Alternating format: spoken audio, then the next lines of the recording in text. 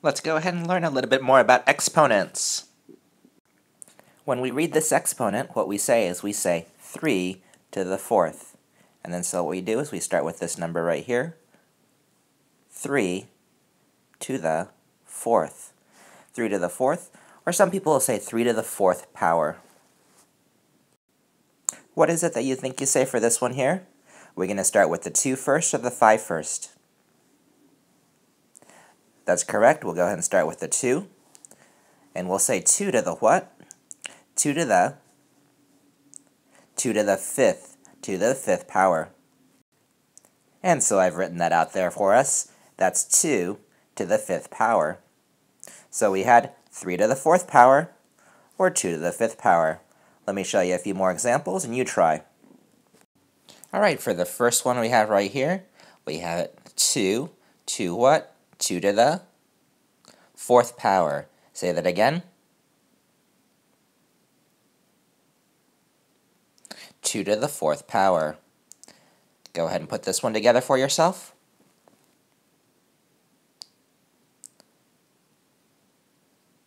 Five to the third power. Another way to say that is 5 cubed. 5 cubed. If we say this is 5 and we say this is cubed, what do you think we say for this 2 here? 6. We can call it 6 squared. We call it 6 squared. So for this here, when this is what we call the exponent, when the exponent is 3, we say cubed. And when the exponent is 2, we're going to go ahead and say squared. I'll write those up for you, and then we'll say them again. Alright, here we go. Again, this one was 2 to the fourth. And then so these two down here, these are special in that we can say something else besides 5 to the third. We can also say 5 cubed. And for this one here, what can we say again? Correct, 6 squared. So what does this really mean? Let's take a look. So what this means is 2 to the fourth. We had just read 2 to the fourth, and what this means is we're going to go ahead and multiply 2 together 4 times. So we go 2 times 2 times 2 times 2. Please do not make that common mistake. Common mistake, students will want to just multiply the 2 with the 4. That is not what you do for exponents. When you say 2 to the fourth power, what you're doing, hey, it's 2 to the fourth power. That's why there's 1, 2, 3, and 4 2's there. There's 4 2's there. How many 5's would there be with this here? How many 5's would that be there with that there? Are we going to go 5 times 2? Or will we go 5 times 5, correct. I'll go ahead and write that out for you. For the final one here, we've got 3 to the fourth power, 3 to the fourth power. And so 3 to the fourth power, again, don't make that most common mistake. We're going to go 3 times what? 3. Are we done? Hope you said no, because we're going to go to the fourth power here. If we're going to the fourth power here, we're going to have to write another 3 and another 3. Let's read these back again before we go on. 3 to the fourth is equal to 3 times 3 times 3 times 3. That was 3. How many times? 4 times. We got 5 right here. How many times? 2 times. That's why there's 1 and 2 here. 5 squared is equal to 5 times 5. On the next one, we're going to go ahead and evaluate this. I'm going to show you right here. 5 squared is equal to 25. Let's see if you can do this in your head before we get to the next screen. 2 times 2 times 2 times 2. 2 times 2 was, times 2 again was, times 2 again. That means 2 to the fourth is equal to 16, correct.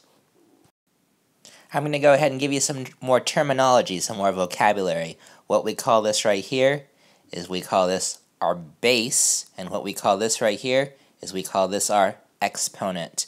We call, again, this is our base, and this is our exponent. And so when we're talking about exponents, and that's why this is an exponent lesson, this 5 right here is our base, and this 3 is our exponent.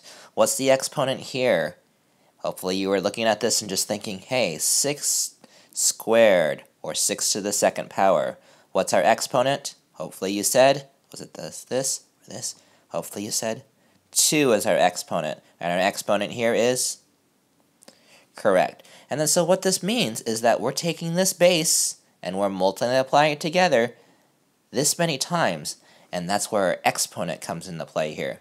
Let me write these out for you, and then we'll take a look at this again. We take a look at that first one right there. That's 5 cubed. 5 multiplied together 3 times. Sorry about that. And then we got 6 squared right here. 6 multiplied together how many times? Twice. That's correct. That's 6 times 6, and we got 3. How many times we get that right out? 3? That's what our exponent tells us. So we've got 3 times 3 times 3 times 3 times 3. If we evaluated these, 5 cubed, which is 5 times 5 times 5 times 5, what I like to do is to multiply 2 of these first here. So we got 5 times 5 equaling 25. And if we multiply it by 5 again, what we end up getting is we end up getting what?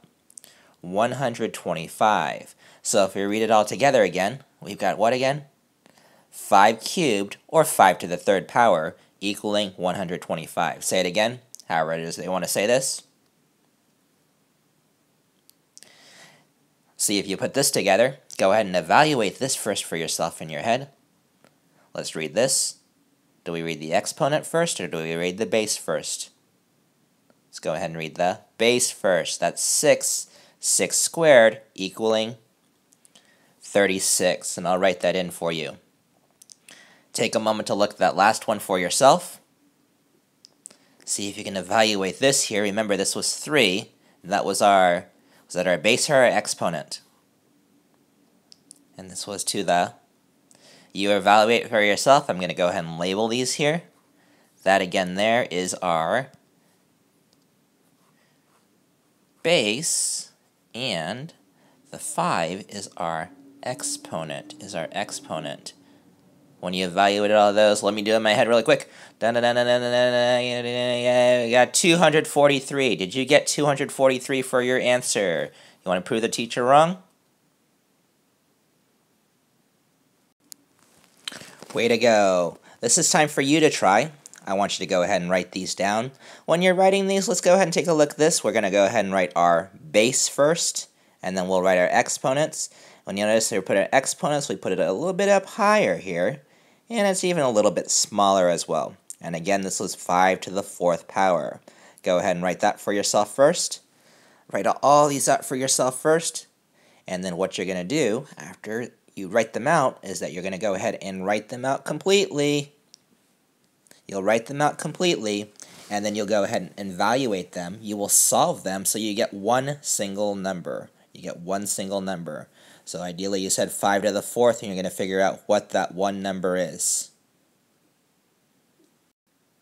Again, this is time for you to try, and then so you're writing these down, and then you're trying, so you're going to go ahead and evaluate as to what 5 to the 4th is, what 6 to the 3rd is, or 6 cubed is, and what 2 to the 3rd power is right now.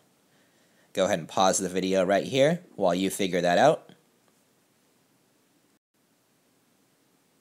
Waiting for you to pause.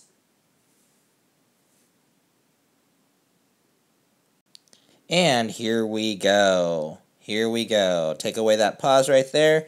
And what we're going to go ahead and do, our deal for you for that first one, you ended up getting 5 to the 4th. That's 5 times 5 times 5 times 5, which you evaluated to what?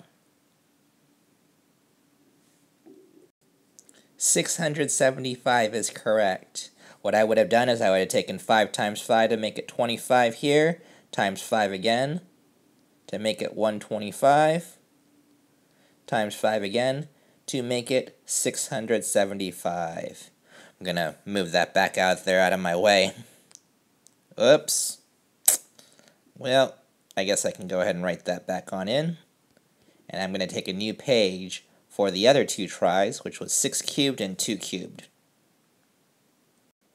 Alright, here we go. So we've got 6 cubed in here, and we've got 2 cubed. First, so 6 cubed, we're going to go ahead and multiply 6, remember that's our base, with our exponent.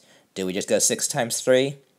Don't make that common mistake. Again, that's 6 times 6 times 6. So we'll take these two sixes first. 6 times 6 is 36, correct. Times the 6 again, which is, let's see, 30 times 6 already was 180. 6 times 6 is 36. 180 put together with that 36 is 216.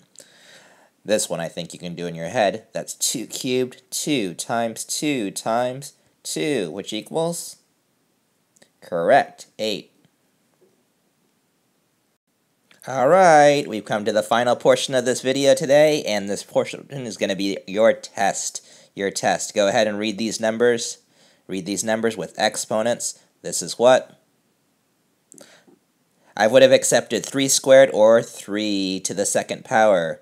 How about this one right here? That's what?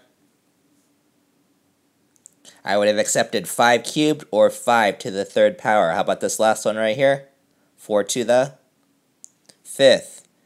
Now, I'm going to go ahead and point at some numbers here. You tell me whether they are bases or whether they are exponents. This here is a exponent, correct. Base. Exponent. Base. What if I pointed at the whole thing? I would say that it is a base with an exponent. And what does this mean, though? Read that again. That is 4 to the what? Fifth. What does this really mean, though? 3 squared. What does that mean? What does that mean? What does that mean? What do we do? Do we multiply 3 times 2 or do we multiply 3 times 3?